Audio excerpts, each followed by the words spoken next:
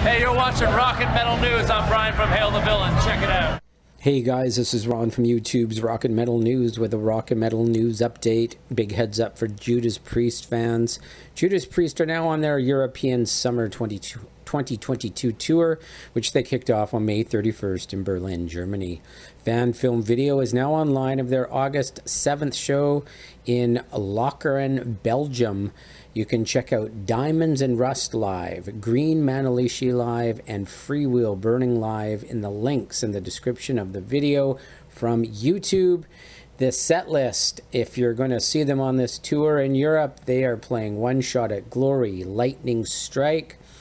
You've got Another Thing Coming, Freewheel Burning, Turbo Lover, Hell Patrol, The Sentinel, Victim of Changes, The Green Manalishi, Diamonds and Rust, Painkiller, and the encore is the Hellion, Electric Eye, Hellbent for Leather, Breaking the Law, and Living After Midnight. What a band.